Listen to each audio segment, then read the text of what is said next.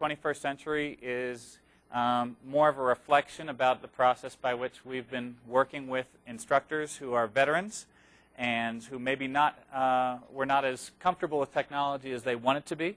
And we also have a population at Front Range Community College which is dominated, at least in our department that we're talking about today, by adjunct instructors, people that are there part-time. So there's a couple hurdles to clear there. But really, this is a social description about a process that we explored, not a technical one. So if you're thinking, no, I wanted something more technical than that, then we won't be insulted. But definitely, you're welcome. My name's Jim Piccolini. I'm the Learning Management Systems Coordinator at Front Range Community College and also an instructional designer. What that really means is guy who takes care of D2L for us.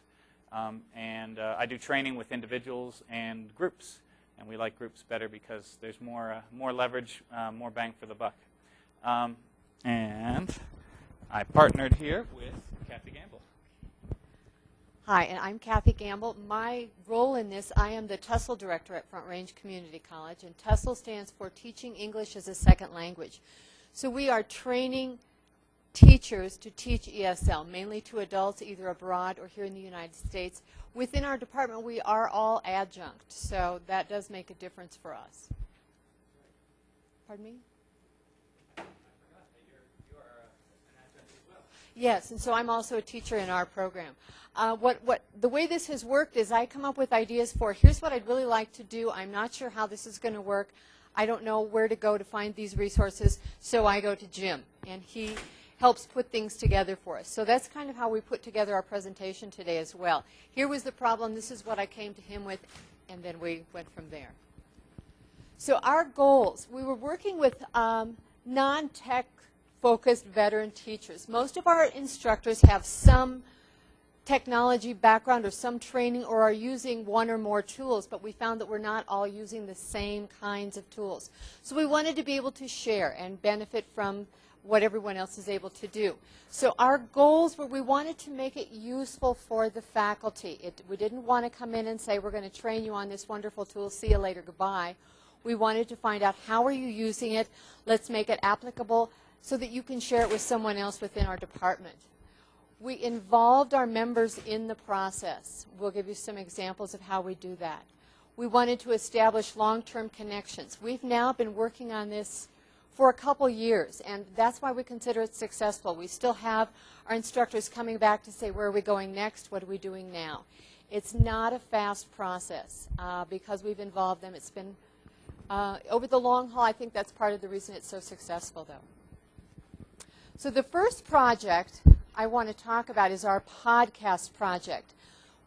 Within Front Range Community College, we have the opportunity to apply for some in-house grants. And so this was funded through a grant that we got through our technology online learning.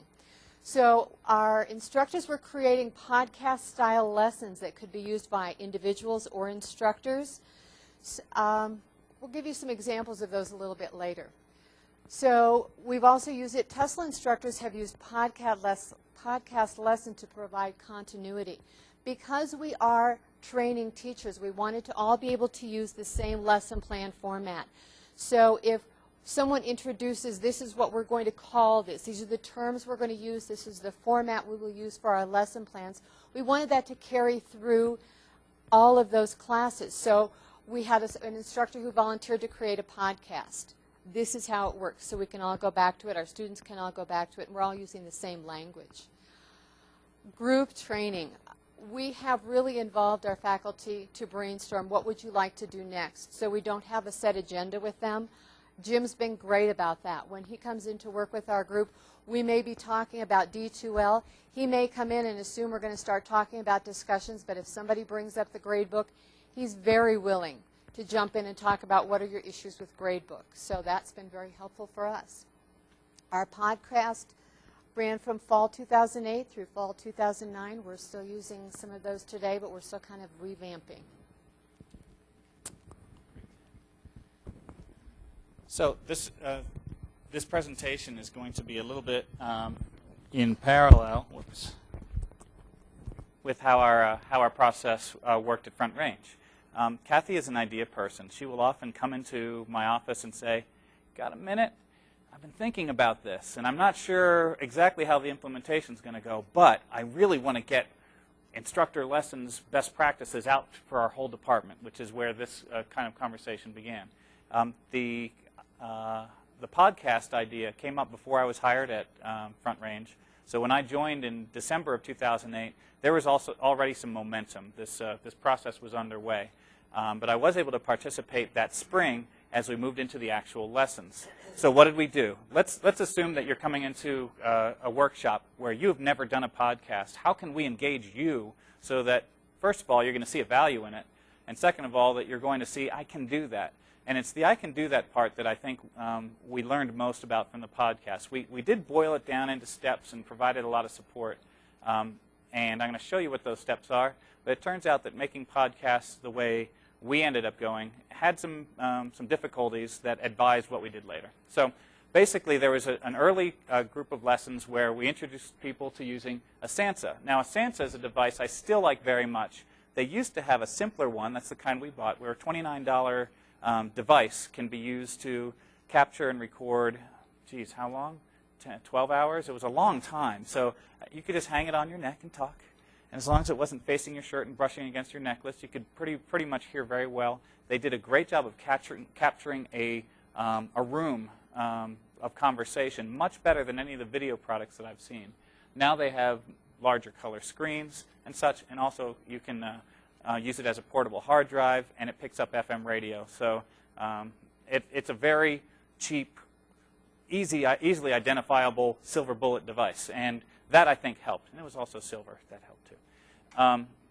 Next, we introduced, after it was, here's how to record, here's how to capture, here's how to download into a workstation, we introduced people to having iTunes University accounts. Now, Front Range Community College has been working with the folks at iTunes University since the fall of 2008. And along the way, it was our job to establish a space, which we did, to establish a population, to populate that space with audio or video podcasts, and then to broadcast so that they're useful in our own community. And then there's that next step, to be public and to say, we've got these resources to share with the broader community. If you go onto iTunes University right now and don't search for anything, you'll see some lectures from Harvard and Yale and Stanford, and it's a very prestigious company to stay with. And now Front Range is represented and searchable there. Okay, so the problem was not with, here's how to do it, here's how to capture, here's how to run your account. The problem was after that lesson ended, and now you are those teachers. I've got my Sansa. I'm recording. I'm saving. Now, what were the steps to get onto iTunes University, and how do I upload? And the extended steps, I think, were difficult for the people who weren't already naturally driven to dive in with this. So we looked at that and said, we can learn and we can grow. But before we move on, we're going to go ahead and show you an example of how people can access the information that we put up on iTunes U. So the first step was making it accessible within your community. So what we did was we asked the folks who run our website to put up a page. So our website's frontrange.edu, so it's that address /iTunesU. And when you come to that page, you have a description with a couple ideas that, oh, there's something to get to in terms of resources, and a link directly into it. Now, iTunes University is, by its nature, a part of iTunes. That's the device through which we can see it. And what's happening is it's launching iTunes, and hopefully it's going to come up now. Yes. Okay. So right in your iTunes area. And so, great. I can see that I am in friendly territory. I'm looking for Front Range. I found Front Range. And the interface took a little bit of design. There were some decisions made on the administrative side. So if you decide to go this route, you want to dedicate a hero or a champion who's going to manage it and make everyone feel like they've got a place here, and that you don't want to end up with 35 separate categories made by 35 separate people out of touch with one another. So I'm going to go ahead and hand off the mic so that Kathy can show you some of the podcasts which we posted, as long as we're here. Our original idea was we wanted to create an ESL library for students. So if they wanted to practice, say, I don't know, grammar and punctuation that day, if they were so inclined, or really wanted to go look at another conversation or listen to something, they could go to this site that their instructor could say, here's some good examples for you, or here's some good speeches. We also put some on our TESOL students were creating some of those. So in one of our classes, they were creating practice lessons for ESL students. The one I'm going to share with you today is from my EDU 275 class, which is teaching ESL in the content areas. And the goal of this activity was to really give instructors an idea of what it feels like for an ESL student in your classroom. Now, most people assume, oh, you're going to speak to me in a foreign language and I'm going to have to try and understand. No, I'm going to speak to you in English. But I think it's worth listening to a couple minutes of this just to see the purpose of this activity works much better as a podcast than it would in a lesson. And it also makes it something very easy for you to say, here's something you could do outside of class. I want you to listen to this and then come back to class. So we're going to go ahead and invite you to play along if you want to experience this. Grab a pen and work on the back of your yellow sheet if you like, and let's see how this goes. And we won't listen to the whole thing, but it will give you an idea and why this is so powerful.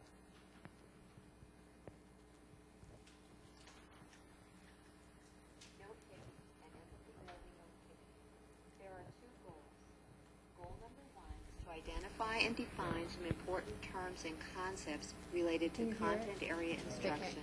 Okay, let me stop it. Let's try again to see if I can get the microphone involved.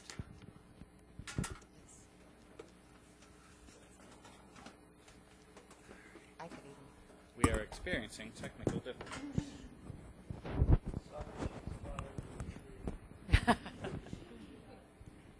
that's on the same side. Yeah, there's a jack here to plug into speakers.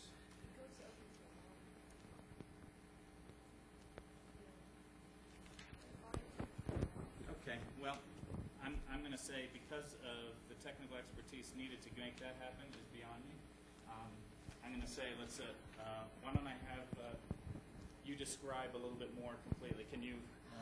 I've done this enough times I can probably give this to you off the top of my head. But what I want you to do right now is, and the best part of this is when you don't see me, you don't have that visual input either. And that's part of what's so effective is when you're taking notes in a college classroom a lot of times, you have your head down, and as an ESL student, you are a little bit anxious because you're trying to make sure you get all the important points anyway. This may do it. Let's see. Goal number 2. Oh, okay. This goal is to increase your awareness of what's note-taking and empathy-building activity. There are 2 goals. Goal number 1 is to identify and define some important terms and concepts related to content area instruction and second language acquisition. Goal number 2. This goal is to increase your awareness of what second language learners experience in content area classes. To complete this assignment, you will need a quiet place to take notes from a short lecture.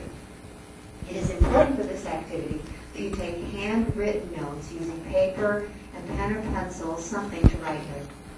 Please listen to the entire mini-lecture. Don't pause or rewind during the lecture. It will take approximately 10 minutes. Now, pause the recording until you are ready to start taking notes. You're ready. Ready? First, I want you to switch your writing instrument to your non-dominant hand. If you're right-handed, you should use your left hand to take notes. If you're left-handed, use your right hand. If you are truly ambidextrous, you're very fortunate. Before we begin talking about second language acquisition and content instruction for ESL students, it's crucial that we have a common understanding of some important terms. Here are the 5 terms. The first 2 are acronyms coined by Jim Cummins. Number 1 is BICS, B-I-C-S, Basic Interpersonal Communication Skills. This refers to basic conversational proficiency and can be learned in a matter of hours. Cummins describes BICS as the tip of the iceberg. Number 2 is CALP, C-A-L-P, Cognitive Academic Language Production. This is the language needed for analysis, comprehension, and synthesis of material in the content areas. So I would go on and give you the 3 other, and then I start to speed up a little bit because, you know, as instructors, a lot of times we realize, oh my gosh, I only have a certain amount of time. And after about 5 minutes, most people have given up and are very frustrated. And obviously this is not good teaching, but this is what it feels like. So how did you feel in just a few seconds? Did you get the terms down? Just the acronyms. The acronyms. And some of the terms, I've chosen the long terms and I'm not simplifying them, because what happens to second language learners is that they speak that common English. They speak a language that's the hello, hi, how are you, the social language when they come into your classroom.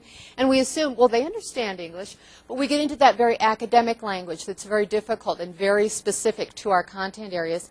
And those are terms that are not familiar to them. And they start trying to take notes, and it's like trying to write with your non-dominant hand. You don't have all of that language. So that's something I want them to experience, and this is a great way for them to do it. And a lot of them admit they pause because they really think the goal is to get all of these terms down, and we spend the whole semester talking about the terms. So another example I'd like to share with you is, if we can get back to it, another way we use this in our at Front Range is we have ESL students who have gone through our program and are then ready, they feel, to go into a regular classroom. Some classrooms are more friendly in that way than others. So we have kind of a test we can give them. We've got podcasts of several instructors, and we let them listen and say, here is, and actually I walked into Cherry Emerson's classroom and said, can I podcast you today? Are you okay if I just sit here and record what you say? And our students then can listen to that and say, boy, if I was in that classroom, would I feel comfortable? Is this something I can understand? We've given that podcast to advisors to say, here's a test. Here's a way to find out, could you take this class? So Cherry is, pardon? You've never heard it? It's not as difficult as the one you listened to about me. Hi, my name is Dr. Cherry Emerson, and I'm going to be teaching Anthropology 101. You have 2 textbooks. You have Cultural Anthropology by Connick, and you have Cultural Sketches by Holly Golden. It's important that you have both of the books and in the edition that's required. I've also given you a syllabus. The syllabus tells what's expected in the class and how testing is to be done. This class is a hybrid, which means that you will have to be able to access Blackboard.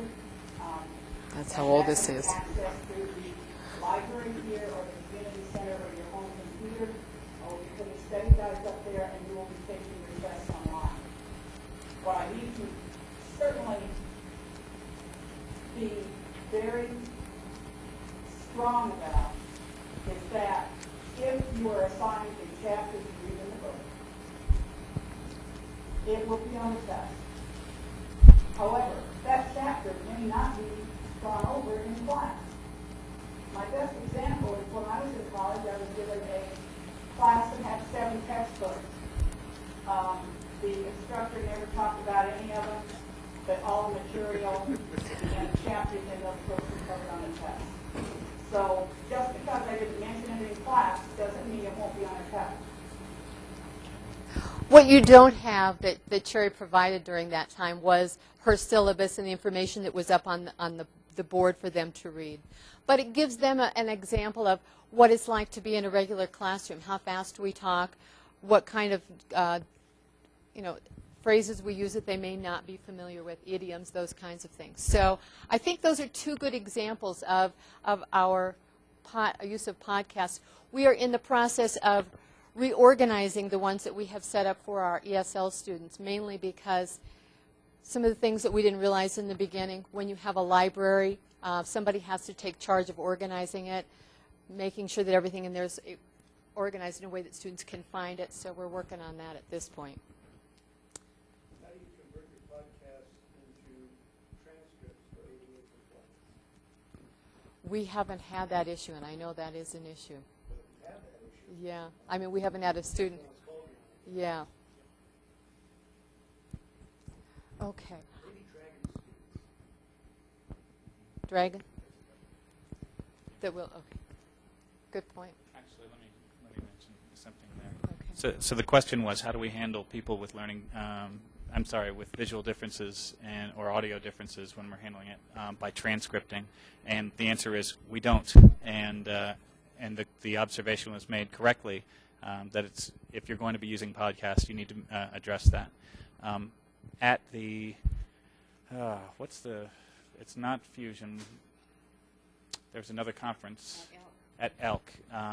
We saw some great resources about the transcripting process that includes capture from a podcast file where you can use some commonly available tools, some of which are free, to create a very reasonable transcript in a short period of time. So if you make this part of your curriculum that's obligatory, then that's an obligatory step too as well. We agree. So our next step after podcasting was we wanted to look at a variety of other tools for our department, not just podcasting. So our first step was we talked to the department members and asked, what would you like to learn about? What would you like to be able to use? What tools are you curious about? And everyone had a different tool that they liked and knew how to use. So we will use that this year as part of our planning. So our ongoing presentation series is very informal. As I mentioned, when Jim comes in and we invite him in and we say we're going to talk about, this is our goal for talking about this today, we may stray from that topic because the needs of our department are so varied. We encourage practice. Our sessions are about 4 hours in length. We spend some time at the very beginning with training about this is how it works, here's a tool that you could try, and there are about half of our session is spent practicing. How can I use this? Let's try and make it work. Let's give you an opportunity to set it up. So all of our instructors this semester will be using D2L in one way or another. We're all being asked to put our syllabus on a D2L site and using a discussion possibly. So we haven't gone a whole lot farther than that. Okay, so you've heard some of the planning. Again, this generally will follow a pattern of Kathy working within her department, and she's got a wonderful department chair, April Menzies, who is supportive and helps find resources and time for these sort of things, and also is very willing to say, we will all use syllabus in our classes or something like that. Yes, question?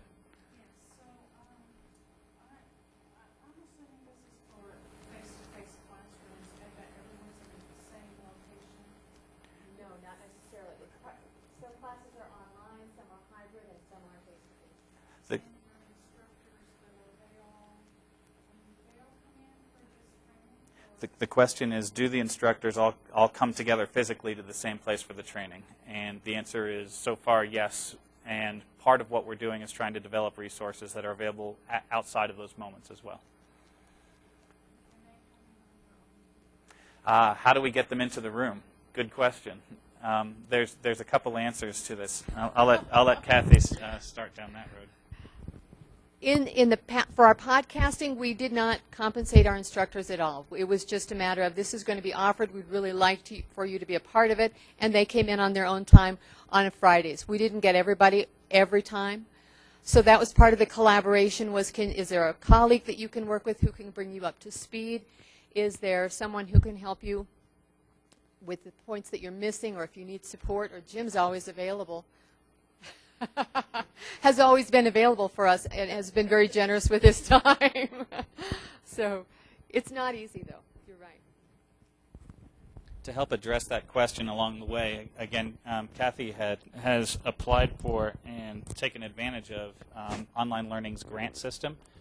So there has been some compensation available from those funds for people to come in, and also to purchase food so that we can say we'll feed you when you're there. And of course, any meeting, if you want it to be successful, you feed people at it. And I didn't provide any food today for this. Yes. At our college, if we're training people, we're paying them. Mm-hmm. It's that simple. It's important. We've got 400 adjuncts and 50 regular faculty. Yep. Everyone had to learn D2L. We paid them to learn it. We have another incentive, and that is you don't have to learn D2L, but whoever is going to be teaching your course in the fall will learn D2L. Okay, the observation was made. And what college are you at, sir? Community College of Aurora. At Community College of Aurora, if you want people to attend training, you compensate them for their time. They had a situation with 500 and 400 adjuncts, all of which need to use it. And although they were not required to attend the training, they were required that it was used to teach their courses in the fall. So if they wanted to be that person, it's helpful to get the training. Good. In any case, we have the people in the room now, and we've got someone ready to lead some lessons. So what are we going to do? What are the topics that we're going to engage people with? And again, what I don't want to do is to say, here's the Epiglottis 2000C, and it's going to be the best thing you've ever seen at the thing you never knew you wanted to do. I'm going to teach you how to do it and send you on your way. We all have an epiglottis already, so that's probably a poor choice. But we wanted to give people something that they actually would be able to use over an extended period of time, practice, and have it be relevant to their daily class. So we chose at first to talk about Desire to Learn's content management. As many of you may be aware, in Desire to Learn, you can upload a variety of content, but there are some management skills that I think are helpful to keep it organized, to group things, to move things, different types of media that are available that you can display within it. So we spent some time, again, I walked through organizational practices, how to move, reorder, restructure, how to tell whether what you've uploaded is going to be usable by anyone who comes to your class. An example is that many people, when they submit a syllabus to Desire to Learn, will use the original Word document. And there's a couple of reasons why that's can be a bad idea, because that document can therefore be downloaded, edited, printed, and brought back to you to show you what you're doing wrong when it wasn't your words. It also can look differently. Page 2 may start at a different place when you print it than when I print it. And that document may not resemble what you put out there in the first place anyway. So we talk about the value and reason why you would generate a PDF and the process by doing so, and then we practice it. And again, the idea is to create a permanent document. We're always beating the drum, go PDF. And there's another angle there, go with HTML. Use the tool as it exists in Desire to Learn to make your own pages. We then segued over into the next thing, and both of these are ones that we felt people would actually use. Upload a syllabus, upload documentation, schedule, those types of things, and start using the grades tool. How many of you have the question at the start of class, how did I do on the last assignment? And 15 minutes later, boy, that hand looks familiar. How am I doing in class now? And I'm overstating it that by the end of the class, they're asking you again. But there's some truth to that. You do hear from your students frequently about when is that going to be in there? What's my grade now? How does this fit? So by using the grades tool, not only can we put things out for each individual student to find for themselves, we can also do a demonstration at the front of the class. I can show you my organization, so we can use the demo student role, and I can show you some scores that are in place for demo right now. So we can see the demo's in trouble if they don't get this type of assignment done on this schedule. Can any of you relate to that? You might not have it in yet. Let's get on the stick. So those types of communications, I think, are helpful. So not only talking about the tool and how to use it, but probably, I think, illustrating a couple of situations that can come out of using it in specific ways helps people say, okay, I'll start it. But you better be there to help me, and that's why we wanted to continually offer ongoing training. And of course, I always broadcast, come and see me, call me, and I will help you. And fortunately, people do. They follow up and get those answers. So I think without support, it's kind of hard to ask people to go the extra mile. But if you demonstrate it loud and clear, I think that's a social element for success. The next thing I did was something that I felt was not a broadly obvious tool to use, which was to use a flip camera to capture video and then upload into YouTube, which means we need to make YouTube accounts, and then learning how to link to or embed into Desire to Learn. Now, over the last month, we've learned that the link to part can fail because YouTube's policies about how they distribute their video have changed. They force you to go to their site rather than to link directly from your site and show it in frame. The way around that we are advocating for our instructors to use is to embed. And again, if you're a brand new instructor saying, I'm going to embed video that I captured and I uploaded to YouTube and linked, you better be there for me. And again, if that was the first thing we did, I think people would have said, hey, thanks for the lunch, and left, and I wouldn't have seen them again. But I think by starting with some tools that were logical, usable, and pretty straightforward, and then to step next into tools which were slightly more involved but had a greater return, and then to come to something that might have been a little bit more of a stretch. It feels like a successful process. I think the follow-up, where the department says, we are going to, as a group, do this. You need to do one of these. Upload your syllabus. Use the gradebook. Those are the logical ones. The next question, and I'm hoping to hear it from Kathy, is how are we going to take that YouTube application, now that we've seen it, and make it into something we can do in a workshop in one day and make it useful right now? So I think following up your lessons with direct context that's usable in a lesson today, I think, is an essential piece. The neatest tool, if I'm not using it this month, will be a great memory, perhaps, instead of something that I'm using in class right now. Okay. Let's come back to Kathy for this one. Am I coming back too soon? I know, I was thinking we just kind of covered most of that. Okay. Oh, that's true. Okay. Let's keep going. Superfluous Yeah. slide. Nothing to see here. One of the things we have done is, in order to give our faculty a chance to practice some of this, we've created what we call a resource site. We have a D2L site for our department right now, and we are using those tools. So our department chair has, do we want to, are we going to go to it with this? So these are some of the tools we've used, but I can show you what we have. It's in progress right now because it will be something that our faculty will decide this is what we want to put on it, this is how we want to use it. But so far we have a welcome message. We've got a plan for our fall, for our workshops. So we want to hear from them. What do you want to look at this fall? What tools would you like to learn? How is this going to work this fall? So here is our D2L resource site. So we have our welcome back message. That was from last spring. And an embedded video to YouTube. Because yes, because we used that last spring.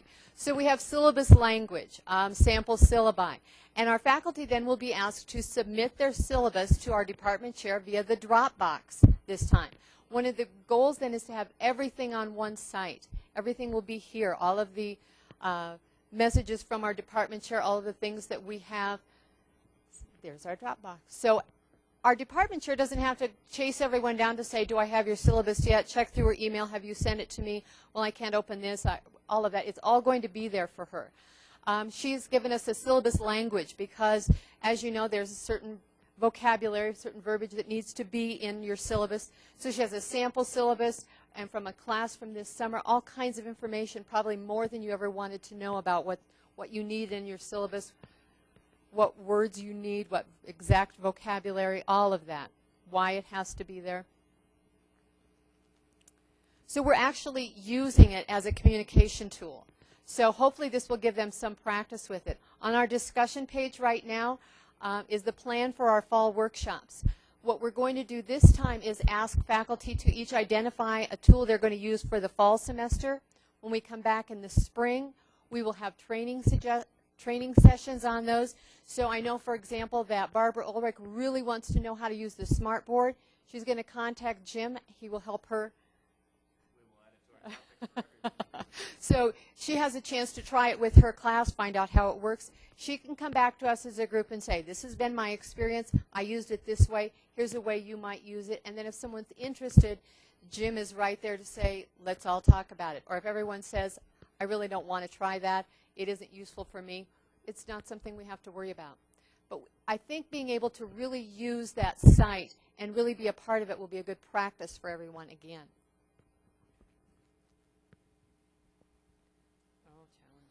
Okay. So, one of the things that Kathy are doing next is looking forward. We have a couple of different groups that we're working with.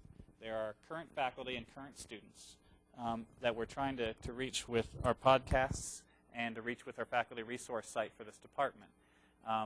But part of the reason those people are showing up was because we won a grant, and that grant helped pay for the cost of people attending and food. So part of what we're doing is scrambling to see where's the next grant coming from, and another part of it is seeing, can we make it an essential tool so that they're going to come whether or not we find those funds. So cost is a big picture question. How can we sustain our momentum? And I think that different colleges, especially when they're not looking to send you to out-of-state professional development opportunities, might be more interested in funding in-house ones. So we're hoping to get in on that. Another element that we've talked about a little bit is time. When can we get people together? Herding cats aside, what is harder than getting a group of people who are coming in on and fitting this class that they teach out of a very tight schedule in their life, and that class is Tuesday from 1 to 2:50, and if I want to pull them together with everyone else, we've got to find common time, we've got to find impetus. So keep making sure that they know that there's a history of relevant tools and that there's been a history of support, and the department is trying to adopt some of these into what they're doing. I think that helps inspire. Not everything, and down here in the focus, not everything is applicable for everyone. So if I find that there are some people that say, YouTube is very interesting, move along, I need to be responsive to that person as much as the group that's excited. So the part where Kathy has asked for their input about what direction we're going in next, and in the site, you may have seen the discussion topic was, what do you want to do with this? Where's our emphasis? Where I can read ideas from other people. Hey, someone else was talking about this use for embedded YouTubes. Maybe there is place for it in my classwork as well. I think that's helpful. But bottom line is we're aiming for practical benefits. So the latest conversation that Kathy and I had was, she came in and said, I'm excited. Boy, the things we've done with the TESOL students and the podcasts and some of the other sharing we've done with D2L really went well. They are all out teaching English as a second language around the globe. They keep calling me up and saying, can we get back into that class because we have things to share to one another? And it turns out that you could probably work it out. I could manufacture some accounts for our graduates every time they go out into the world, enroll them in a Desire to Learn class. But I think we're kind of stretching beyond the intended use of D2L in that case. So what we talked about was using Google Docs as a resource that can be broadcast and initially created, designed, formulated by Kathy with my input, but eventually to find one or more students who are willing to take the leadership with that role and decide what additional tools or uses could be put into place there. So we like Google Docs because it's free. We like it because everyone's got a Gmail account, so it's already, you're halfway there. And I know not everyone does. I'm speaking in generalities, but it's at least a commonly visible tool that for the time being has the stability of a company that's not going to go away. So many times we find free tools out there that turn into pay sites, and all of a sudden it's not looking that useful, so maybe I'll find a new one. I think Google is sticking around. And we also want to find that next silver bullet. We've come up with a couple ideas that happen to fit with the needs of our department, but what is the next idea? And that's where we're happy that you came here. We would love to hear ideas from people about either things that you're considering, thinking about. I haven't told anybody yet, but I was thinking one nice thing for my class might be, well, we have that conversation every month, and maybe it's going to go somewhere, and maybe we'll next year say the thing we chose was this great inspirational idea or something we saw here at Colt. But I would love to know if any of you, as we talk about what applicable technology tool could give you leverage with your instructors or with your students so that we can begin to borrow your ideas and fold them back into what we're doing. So, and if there's no ideas, then that's terrible, but yes. Okay, the suggestion is Camtasia. Tell me about your application. What way would you like to see it used? Using it to annotate PowerPoint. Okay, the use of Camtasia to annotate PowerPoint. And in other words, we're going to take a screen capture utility, and I agree, that's a great one. Camtasia is something that we have that has an expense associated with it. My department, Online Learning, recognizing that, purchased X number of copies to go on laptops that we enable people to sign out. So that's something absolutely we can do, and I think it makes great sense. For those of you who don't see Camtasia appearing in your budget, there's a for now, free tool called screencast-o-matic.com with hyphens around the O. And that does some of the things that Camtasia does, and the nice thing is you don't need to be on any specific machine. It's web-based, so I can go there right now and provide a description. All you need is a mic and a laptop to capture. One of the ways that we use Camtasia, I'm the instructional designer at Ames Community College in Philly, and I have a hero instructor that just loves technology. She goes to sink her teeth into it. And one of her big challenges is she's the lead faculty in our art department. So her challenge is to put elements of her art classes online. But one way that she's used Camtasia, we collaborated on a project, was to bring her syllabus to life. So she did use Camtasia to go over her syllabus and record a voice over it. And then you put her picture in there too. You messed around with it basically. And then to bring that out to other faculty as an example of what can be done, we're kind of featuring her along with a few other faculty members in a showcase at our welcome back for our faculty and kind of put the idea out there to get them kind of interested in not just me saying it. Because as the instructional designer, I can have all the great ideas and say it all day long, and that's great, but when you see it with colleagues, it's different impact. Excellent. So just to summarize for the mic, at Ames Community College, the instructional designer there has worked with instructors to use Camtasia to capture what was a static document in a course syllabus and to give it some more active visual flair, voiceover, photograph of the instructor. So basically changing it into something that's going to be more dynamic and memorable. And then to take that finished Camtasia document and share it with other instructors so that they can see the benefit. An instructional designer at their best can be inspirational, but it's much more convincing when you see someone using it in a classroom setting. Good. Yes, ma'am.